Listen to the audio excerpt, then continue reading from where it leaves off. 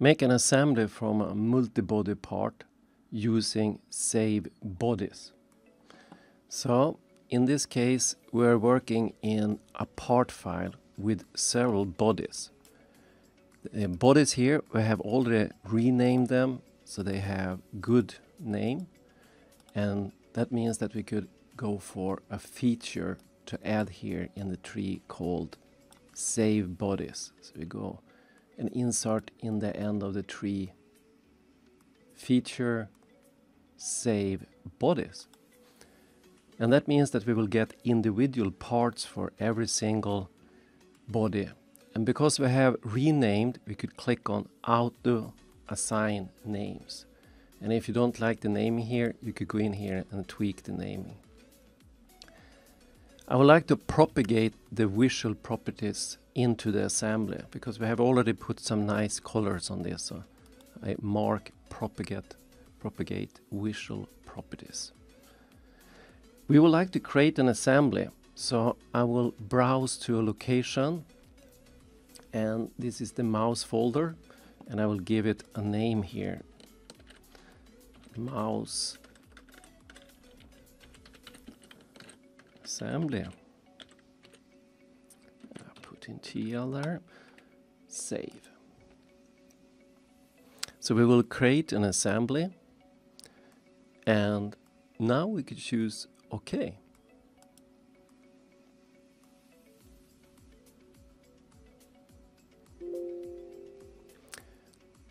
At this point, it seems like the template we're using is having a different kind of unit here. It could be because we have a template that is not the best. It has a different unit. So I have to choose change, and I need to do it 7 times because we have 7 bodies. And usually this is not an issue.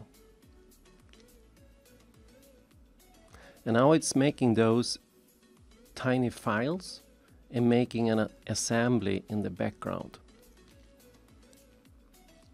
And here we could see in the bottom of the tree that we have save bodies.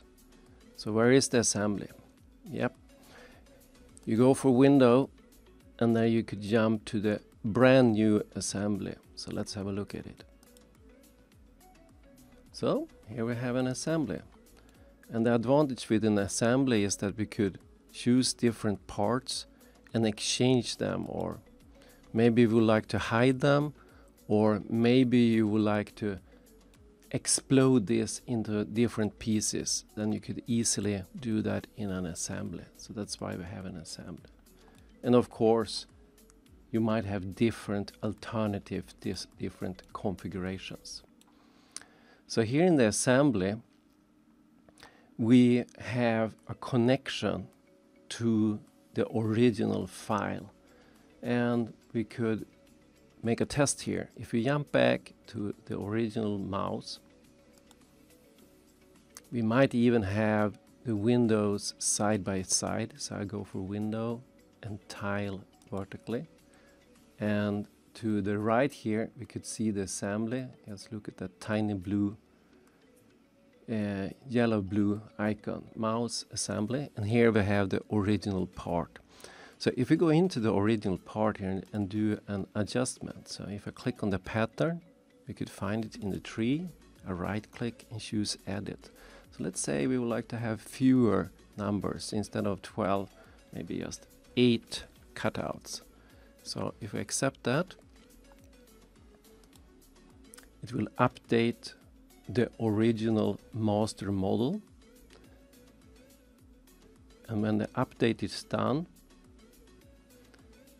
something is happening here in the assembly, and I need to click here once to have it showing it graphically, and then we can see that the pattern is also updated here. So we have a direct link here between these two. Make an assembly from a multi-body part with save bodies. Later on, we will also see another possibility to use something called configurations. So there is several ways of doing this.